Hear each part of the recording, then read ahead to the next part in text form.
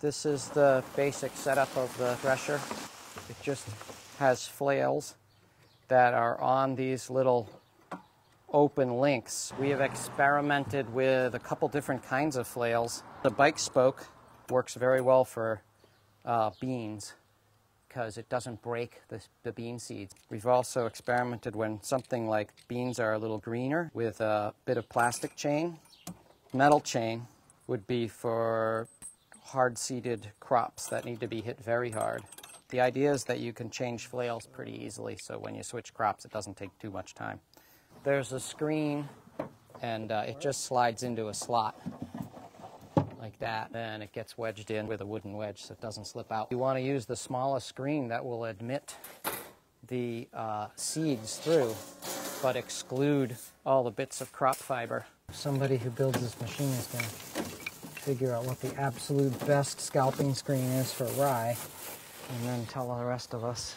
You want the whole interior volume of the thresher occupied by flails, but for maintenance and construction purposes you need to be able to get the shaft out. Removing the shaft requires a little section of the interior of the thresher which doesn't have flails on it, because you got to be able to slide it. To compensate for that, a slant causes stuff to fall down back into the threshers. Also, the flails are arranged somewhat in a spiral so that they beat the air and create a little airflow. When you're pedaling forward, there's a little bit of airflow going this way. If you crack the windows, it helps. That tends to suck the grain into the flail zone. The shaft is just a piece of 3/4 inch black gas pipe. These pillow block bearings on either side are the right inside diameter for the outside diameter of regular 3/4 inch pipe. 3/4 inch pipe is great for a couple reasons. It's dirt cheap.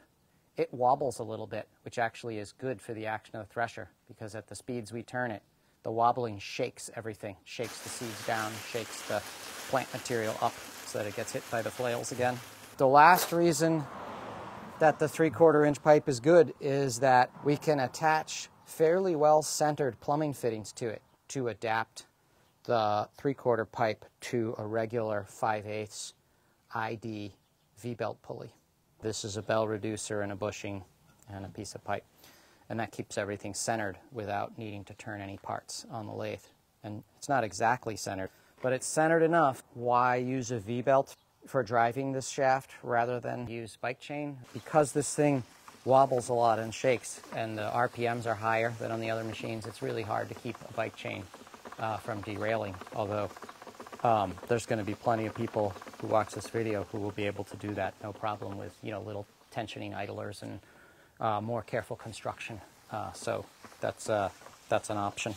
Any exercycle with a flywheel will work great on this machine. You want as big a gear reduction as possible to store energy in the flywheel. And then if you need some small gear reduction in the other direction, you can do it between the flywheel and the actual shaft. There's a couple other possible ways that this machine can be operated. If you had a crop like rye that you harvested with a sickle so that the heads were all, you could put a hopper here and someone could feed the rye in here and the finished husks get blown out at the other end. You can also put a gradation of flails so that the first flail that hits the heads is weaker, like plastic chain, and then the later flails get progressively harder so that seeds that are holding on to the head very tightly get hit out later, and seeds that are holding on loosely wouldn't get broken. If you were doing the pass-through method, continuous method, then you might want to put more than one flail on each hook. And the one other possible mode of use, which unfortunately we haven't had a chance to test, is if you get rice or wheat or rye that's harvested with a grain cradle and is in bundles. Then you'd open this window, concentrate a bunch of flails right there on the shaft, and someone would just hold the sheaves head first into the thresher till they were de-seeded. It's very easy to know if the thing's working right. You just run it. If you're getting seeds out the bottom, it's working. And when you're done, you can inspect your seed husks, and if you don't find any seeds, then the thresher is working beautifully.